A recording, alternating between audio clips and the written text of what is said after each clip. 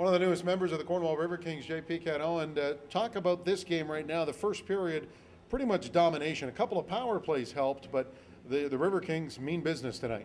Yeah, we had a good period, and I think we dominate on shot too. We have 17 against 8 shots. Okay, 6 shots. So yeah, that was a good period for us. We have every player is forward and defensemen have good skating, and so that's what a good period. And you're not shying away from the physical game. You're coming off a 5-point game last week, and fans are buzzing about that. Tonight, though, saw a couple of hits from you as well. You're not shying away from that.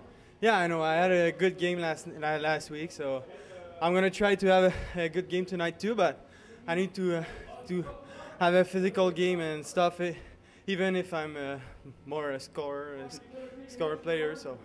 How do you find the pace compared to the Quebec Major Junior League first, this league here? Players are a little bit bigger. Yeah, players are a little bit bigger, and they skate fast too. Good skills.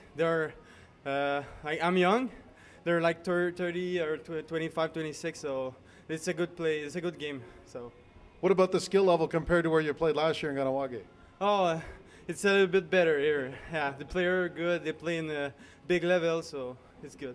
And talk about your rapport with the two coaches, Rick Lalone, Steve Simoes, a couple of pretty good hockey guys behind the bench. Yeah, and they want us to play hard, and that's the kind of game I like to play. So it's fit, so it's good. Do you have any goals set for yourself for the rest of this season?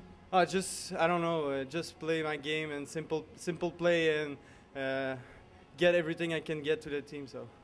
Thank you very much. Merci beaucoup. You're welcome.